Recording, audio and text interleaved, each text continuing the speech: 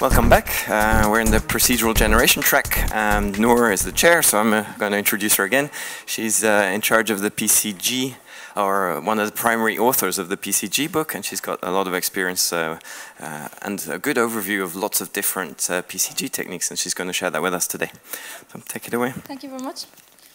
So in today's talk, I'm going to go along with the book, which has right now, well, first, I'm a postdoc researcher at IT University of Copenhagen. I'll be soon moving to Aalborg University as an assistant prof, still in Copenhagen. But yeah, I'm doing mainly research on procedural content generation and player modeling and game adaptation. So I'm in that area of games. And recently, well, not recent, very recently, 2 years ago, we started writing a book about procedural content generation in game. Is this working? Yeah? Okay, good. So the book, well, mainly was to be used in the course that we were teaching at ITU and still being used for that purpose. And it right now has 12 different chapters covering more or less the main topics in BCG. It has many different examples and where each technique can be used and how. The book is freely available, and you can access the individual chapters online by going to bcg.com, bcgbook.com. You can download the chapters and you can use them for your own research, for the courses you are organizing, and so on and so forth. So in today's talk, I'm going to give some examples from academia, because this is more or less a conference in between academia and research, and you have heard a lot about examples in the game industry. So I thought I'm going to give some examples mainly from a research area. And I'm going to go through the main topics covered in the book that we usually use for automatic generation of content. And this will include the search-based paradigm, constructive paradigm, and the very recent paradigm that is basically a combination between search-based and constructive, which we call progressive approaches. Well, in these three different methods, I'll talk about generating content that you usually see in the game, so that the physical artifact that you usually visualize in the game. And that's why I have a different section for generating game rules or game mechanics. I'm going to also touch on mixed initiative BCGs, which are tools that are mainly built with BCG methods to assist game designers, to give them feedback about design, to give them hints, to boost creativity, and so on. I'm going to talk also a little bit about experience-driven procedural content generation, which is a combination between modeling players. So how can we detect player behavior while he's playing the game and then use this information to generate content that is tailored to specific playing style, player behavior. And I'll finally talk a little bit about evaluation. So how can, if we build a content generator or multiple content generators for the same game, how can we evaluate the content that this generator is creating?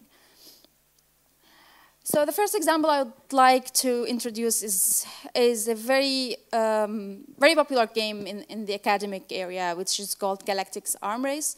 This game was started as a research project, and it's now commercially available for people to buy and play. This is a space shooter game, and it started as a research because it has BCG in it, in the sense that it detects player behavior and it generates different types of weapons according to his behavior. So if you play the game for a while, you get to choose specific weapons from a set of initially randomly generated weapons. And as you go with the game, and depending on what weapon you are choosing and how long you choose to play in each weapon, the game will evolve new types of weapon depending on your preferences. So you get to explore more novel sort of weapons, and they are all personalized according to your behavior. And you can see here some weird-looking, nice examples about some weapons evolved for particular players who played the game. The other example I'd like to show is a game we recently created called Crowdbeam. So this was presented in FDG conference last month, and this is mainly motivated or inspired by how Minecraft and Terraria work, Terraria game works, if you are familiar with these two games. And it's built completely using BCG methods. And the method we are using for this game are relatively simple. And I just wanted to show that using sometimes simple method works, and it gives interesting and nice results. Yeah, it's a bit tricky to get this right.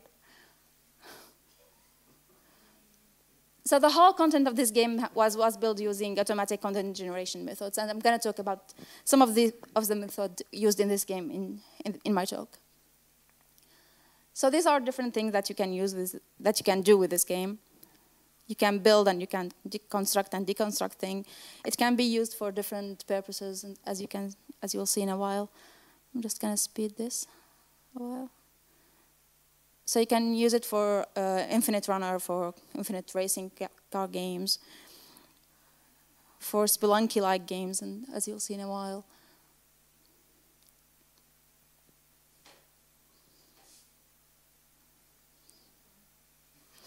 He will fail it.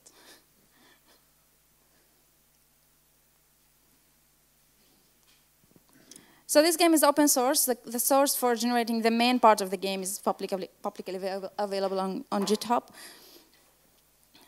This is another type of game that you can build using this basic source code.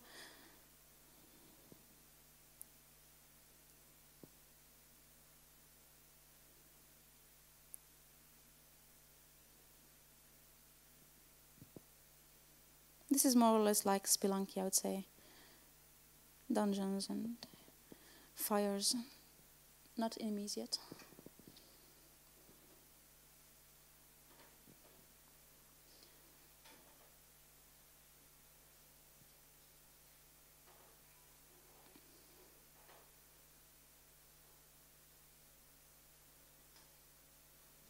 All right, so let's move on. And I missed the sound, sorry. All right.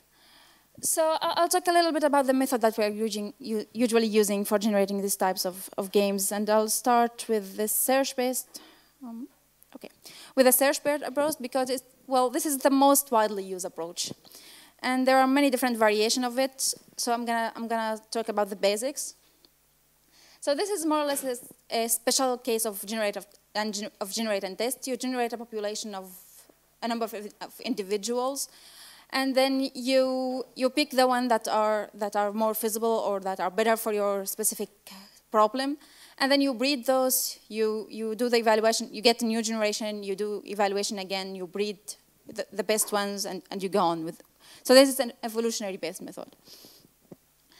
And in order to do this sort of method, you need a way to represent the content. So if you are generating maps for StarCraft, you need a way to encode your maps so that the method can understand what you are trying to build or what you are trying to create. And you need a way to evaluate those. So I'm going to talk first about content representation. And there are many different methods for how to represent the content. And the basic, and they kind of range in between very direct and very indirect methods. And the basic direct method is simply a direct representation of the content. So if I'm going to talk about examples on Super Mario Bros. Because there has been lots of work done in this area. So I'm going to give a number of examples for different representation for this specific game. So let's say that you have a level for Super Mario Bros. And you want to represent it.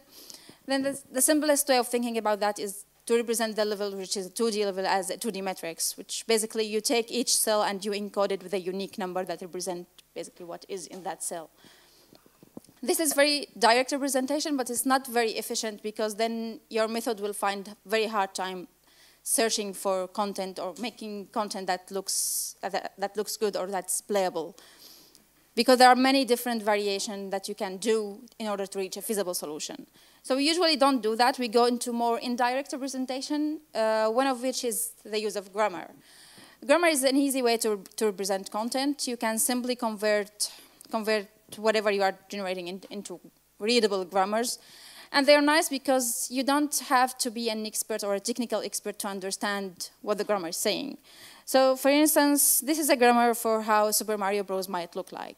And it basically says it might look a bit scary, but if you really read it, then you'll figure out that it's not that hard. It basically says that the level is a list of chunks, which is the subpart of the level, followed by enemies placed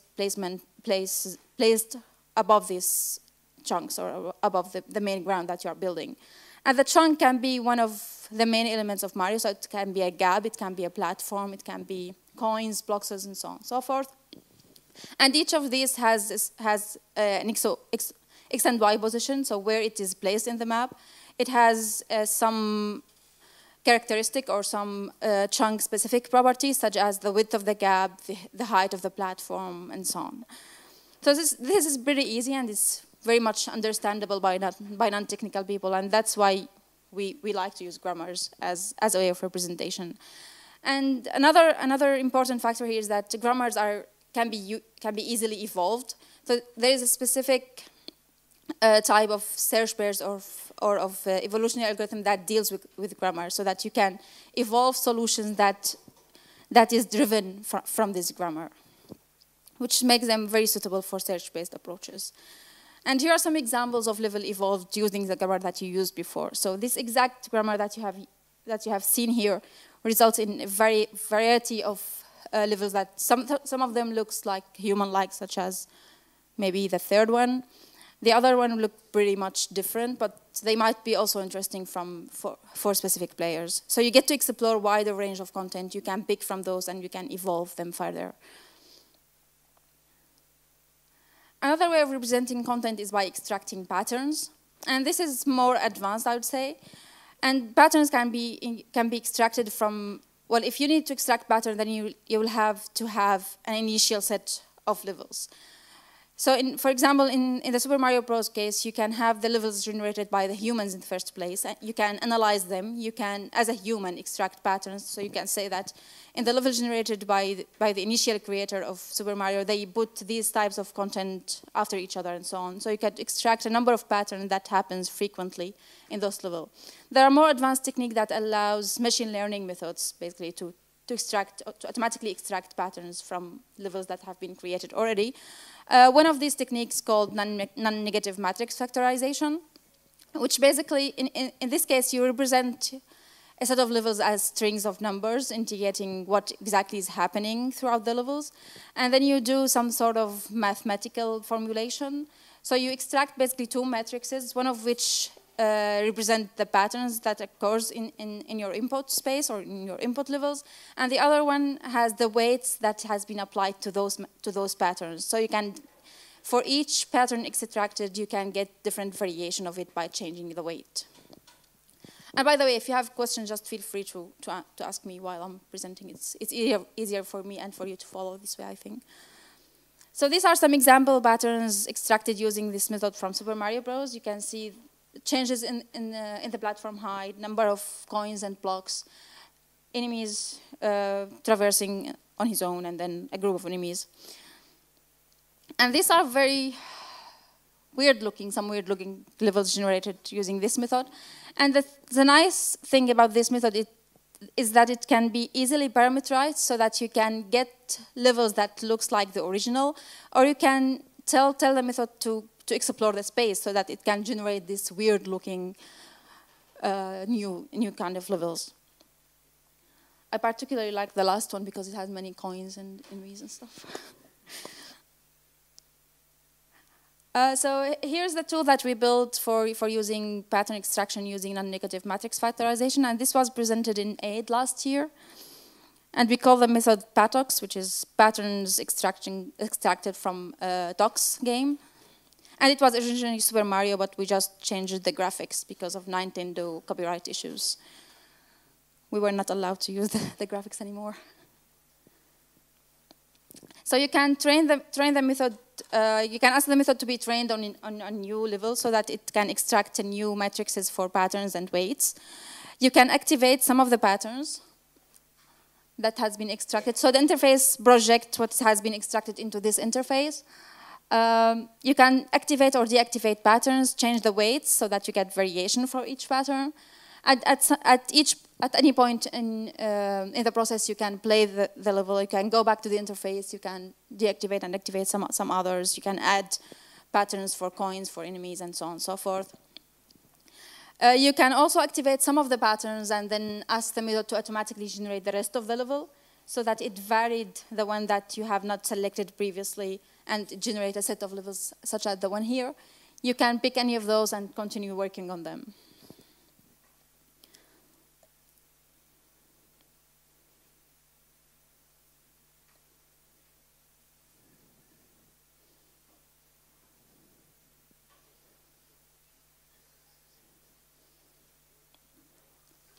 Right. right. That's my husband playing. He's not a very good player. And I think he's hearing that right now. So, yeah. So the other matter that you should take care of when generating content using search-based approach is evaluation method. So, and this is especially important for search-based method because you're generating a wide range of content, and you need a way to know which one is good or which one is better than others, you know, in order for the method to continue evolving those. And there's also a wide range of evaluation functions that you can use for this purpose. One of which is a direct evaluation function, and in this case, you simply extract features from your individuals. You weight them according to how do you think they are important, and then you give a rank or you give a score for each individual based on that.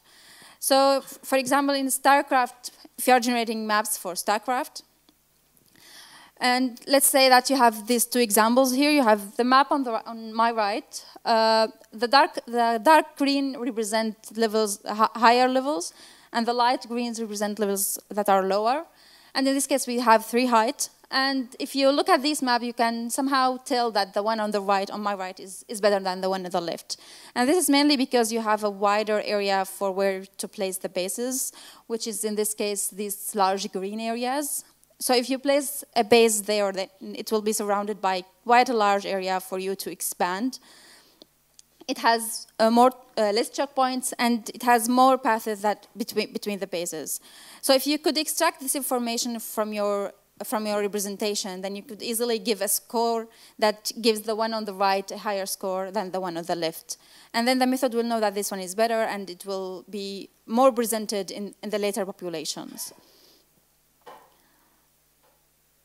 The other way of evaluating content is through a simulation-based approach. And in this case, you basically go through the level, you play it, and you check how good is it by doing that. So if you are, for example, generating car racing game, and you want a specific characteristic for the track, then you train an AI agent to play through the track and give it a score based on how it turns, on the average speed on each turn or on each segment. And you talked about that yesterday, right? And so on and so forth. If you want to check, for example, for playability, then you have to build an AI agent that checks whether a level can be finished or not. If you are generating content that for example, has to be nice for a specific human player, then you'll have to build an AI agent that plays as a human, as in DriveAtar, and then that agent will give a score based on his behavior.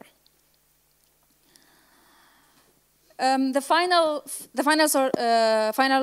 evaluation function that you could use, or the final type of evaluation function is, and you're making me nervous, is interactive evaluation functions. And in this type of evaluation function, you basically has a human who interacts with the system and he gives a score. And well, this could be very implicit or explicit, depending on the interface. In the Galactic's arm race example, we had an indirect evaluation function. And in that case, the method indirectly or implicitly know what the player prefer by detecting how fast and how often they choose to play each weapon. And for example, if you have, there's another example for evolving tracks for a car racing game. And in that case, they presented the tracks, so how they look like, to players. They allow them to play the tracks, and they have a rank between 1 and 5. So you play tracks 1 or 5 times, and then you give it a rank, and that's why you are interacting with the system and giving a score for the tracks. So we covered more or less search-based approach. So we're moving on to constructive approach. From my talk about search-based approaches, you could sense that they are somehow time-consuming because you need to have an initial population, you need to rank those, you need to go on with the evolution process until you reach a feasible solution. Constructive-based approach, on the other hand, they are faster because they generate one solution and that's it. But they are, on the other hand, less controllable. So you can't really predict what sort of result you are getting. You have to extensively try and test. So you generate and test until you reach the content that you are looking for. But they are faster because sometimes if you do it right, then you might get the right answer from the first steps. And I'll give examples about those. So agent-based approach are the main types of constructive approaches. They are usually parameterized in a way that you think they should. Well, these are agents that go through the environment and change it as it goes. And they can be parameterized based on that. So if you are, for example, building a dungeon, then you can parameterize your agent to go through the environment and dig rooms.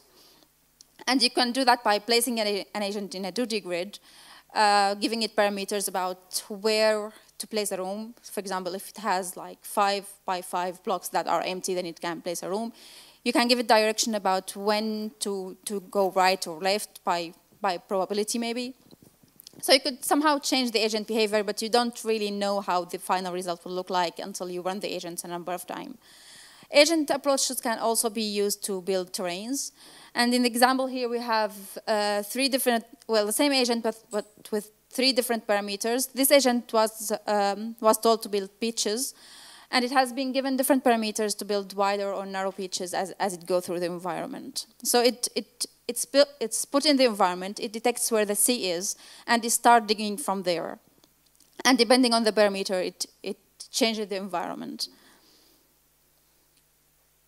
Another example, a very useful example of constructive-based approach is L system. This is a grammar-based, more or less, systems.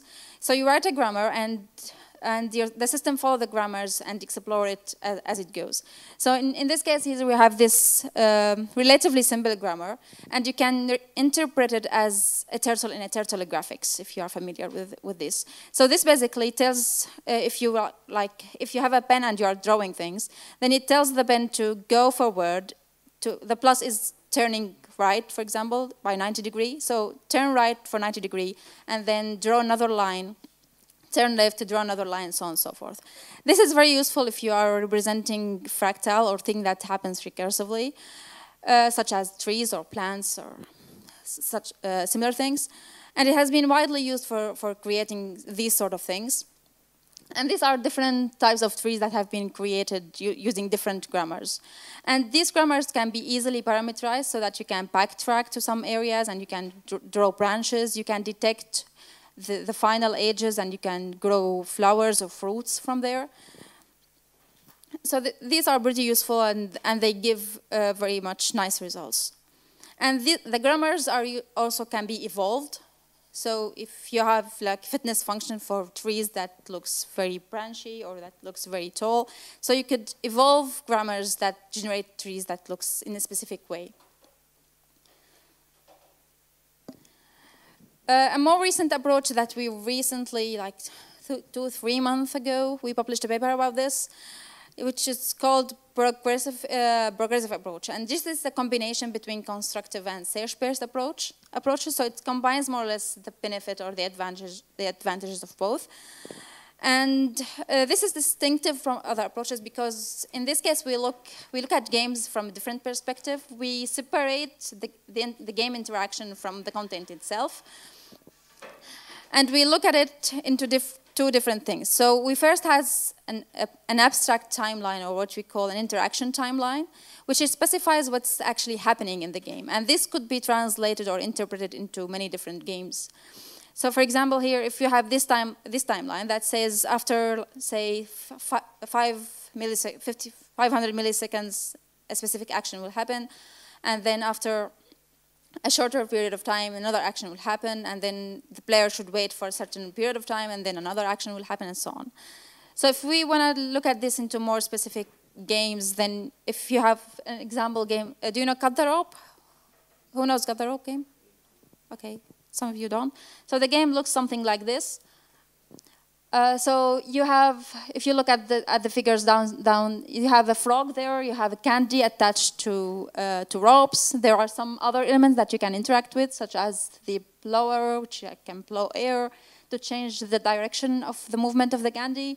You have the rocket. You have some other elements to control where the candy can move in the canvas. And the purpose of the game is for the frog to eat the candy. So in this type of game, you can generate a timeline that tells the game that there should be a rope cut at a certain time. This should be followed by another rope cut, and so on. So this sort of timeline can be generated very fast because they are easy, they are understandable, and you can easily create those. Another type of timeline, the same abstract timeline can also be interpreted into Temple Run, which gives a totally different meaning for the game. So these timelines can then be simulated within the game engine, and this is the constructive part. So timelines can be generated using search-based approach, but it will be very fast because they are not really evaluated on hard constraints. But then simulating the game will be constructive. So you basically scan your timeline and you add component to the game as you go through it, so that you can make sure that the final output is playable. You could sometimes you'll have to try a number of times to get a final output that makes sense, but it's usually generate playable output from the first 2 or 3 trials. And this is cool because you can get different number of variations for the same timeline. So if you have this example here at the bottom, so this timeline has been interpreted as this 6 different designs. And I think this is cool for game designers because they are more interested into how the player interacts with the game. And in this way, they can get variations easily. So far, we have looked into game content in a way that we usually visualize the game. But another factor that we are usually also generating automatically is the game mechanics or the game rules. There are fewer examples of on this area in the research field, but I think it's really interesting. One of the very famous ones is the Ludi system, which evolve board games. This project has been there for a while, and it managed to generate the first fully automatically generated board games. The game is now available for you to buy, so it's like you can buy a box with this game that has been automatically evolved. And it also relies on search-based approach, and it uses some sort of it uses its own language for evolving the content, but it looks something like this. So if the game is, for example, tic-tac-toe, the grammar says it gives the name to the game, and that the name is also automatically generated. It has 2 players. It's kind of a square grid with 3 by 3 grids.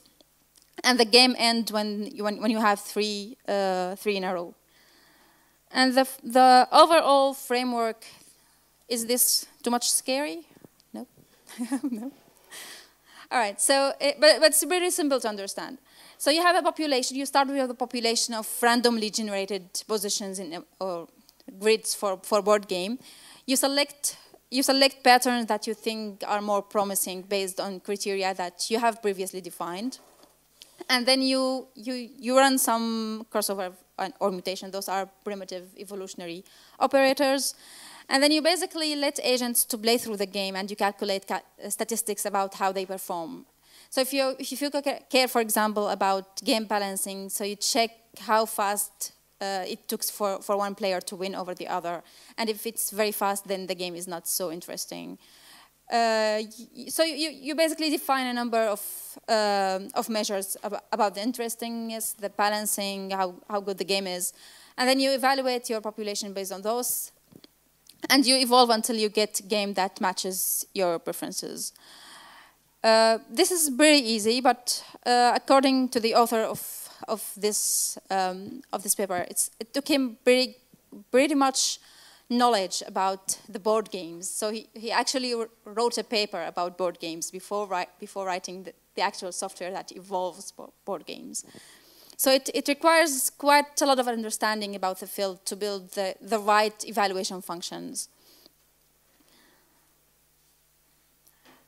The other use of procedural content generation of game is for mixed initiative, what we call mixed initiative BCG.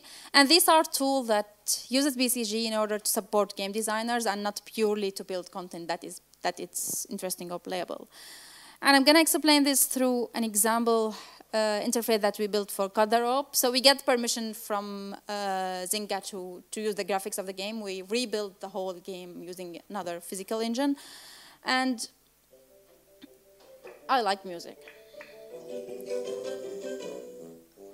All right. So this is an interface we have built for this game. You can add component for the game.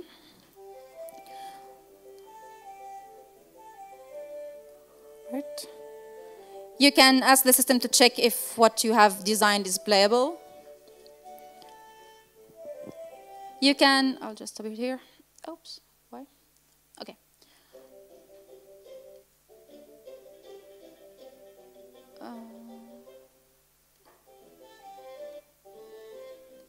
All right.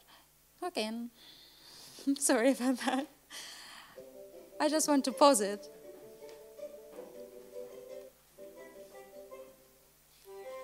So you can lock some of the components so that the system can keep them in place when generating the rest of the level.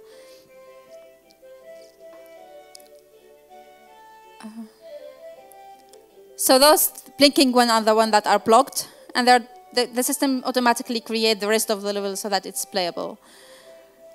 You can also project the interactable area, or called positive versus negative area. So the designer can instantly see what part of the canvas he's using when he's generating the level. You can also see the playable path that the candy should follow in order to reach the destination. And these all run on the fly.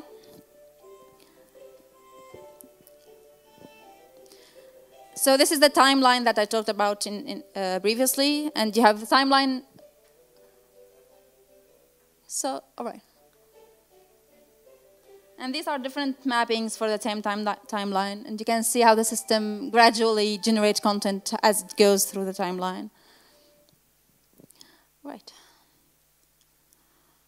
So this is one of the examples of mixed generative design tools. I think Antonius is not here, but he will talk more about CAD systems tomorrow.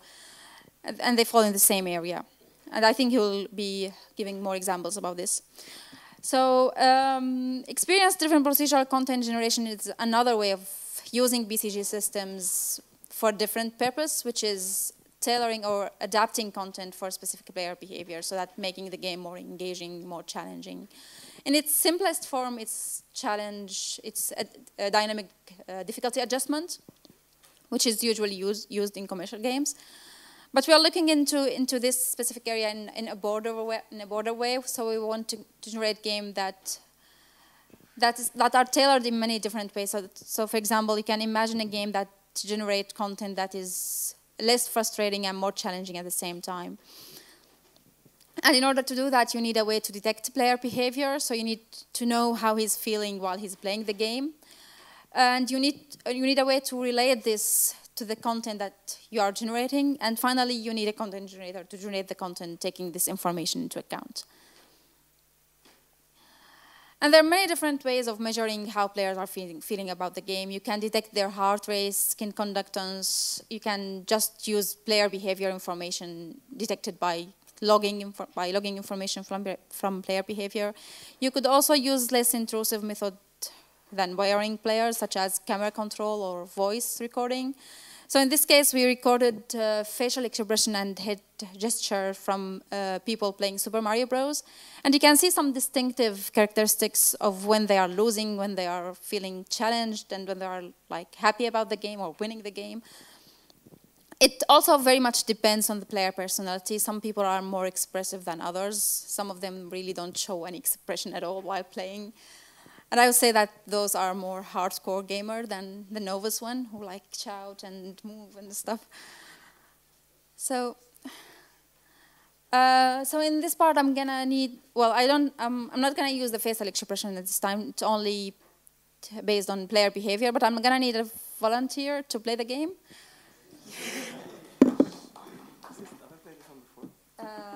No, not this one. I think you played the one for the competition. See my competition. So, oh, so you have A and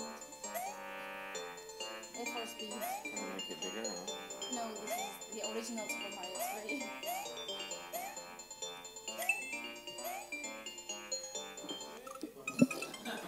That's a good.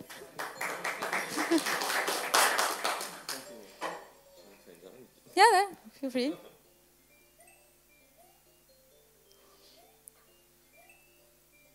So the game right now know that he's not so good player. I'm sorry.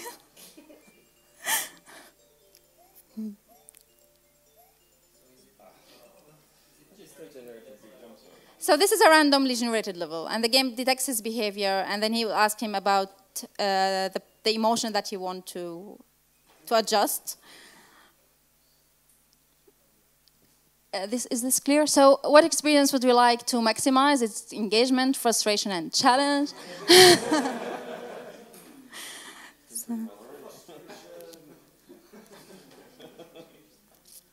You'll get to use the, yeah, because it's, yeah, it's the original Super Mario Bros. Is that maximizing frustration? It's maximizing frustration, yeah.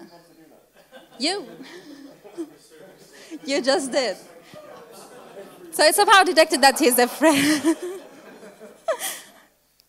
So more gaps, more enemies, and wider gaps apparently. Yeah, maybe.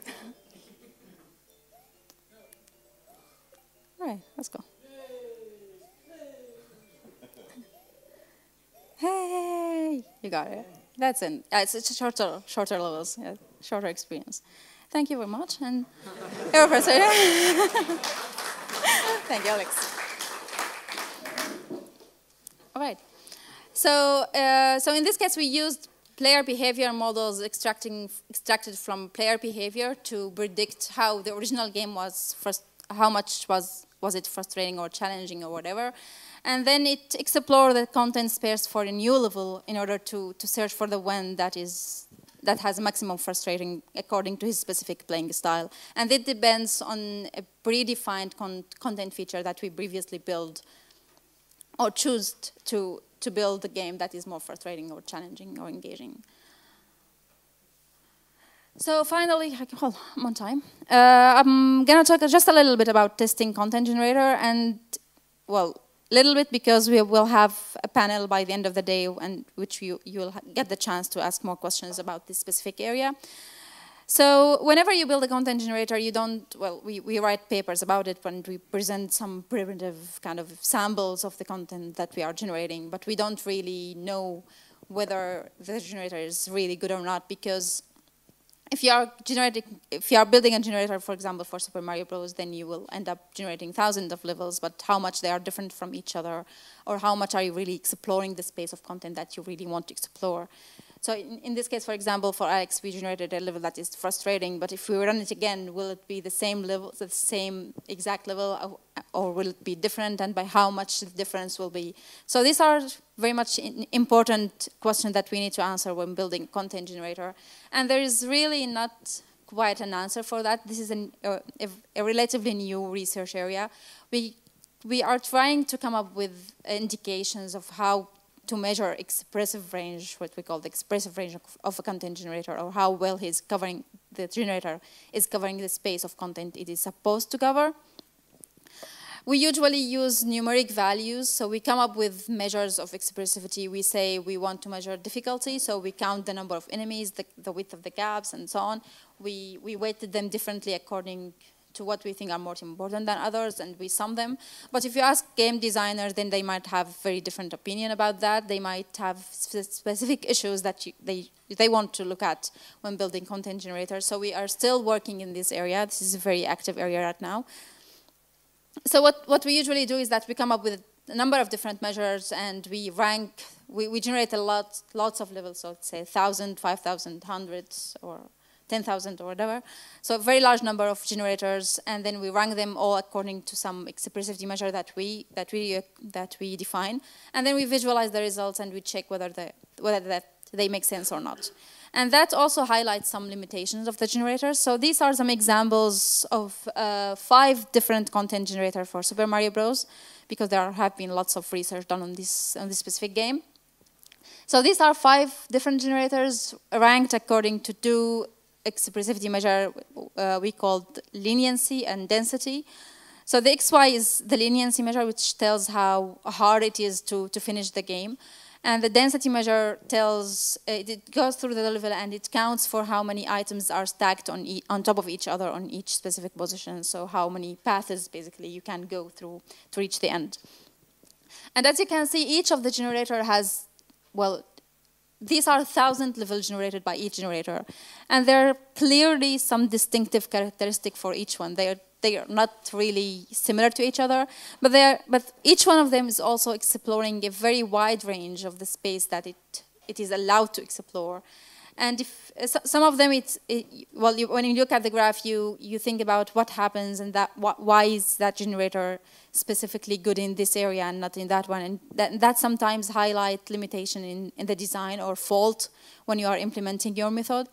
So, for example, in our case, we limited, in some generators, we limited the maximum range or the minimum range of the widths of the gaps, and that ended up generating more easier level than others generator. And you can simply detect this sort of thing, simple thing that you usually do into the generator without like knowing that this might have a great impact on the output. So, yeah. I'll talk more about that later today, but thank you for now. Thanks.